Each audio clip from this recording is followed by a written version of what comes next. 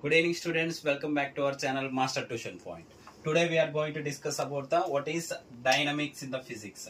Okay, in previous video we already discussed what is kinematics. Kinematics means simple words, study of motion without cause. Dynamics also same. Without cause, we are not supposed to discuss what is a force. Those and all terms and all we are not supposed to discuss in the kinematics. But dynamics we will discuss about the forces and all those and all. Newton's laws of motion.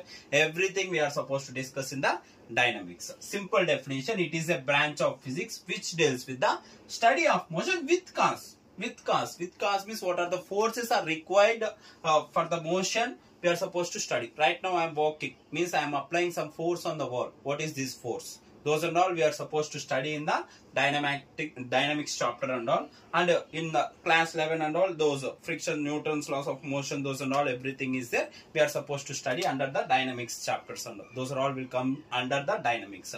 Hope you understand the dynamics and all, and what is the kinematics in the previous short. Study of motion with the cause, means with the forces we are supposed to study here in the dynamics. Hope you like the content. Thank you. Please subscribe.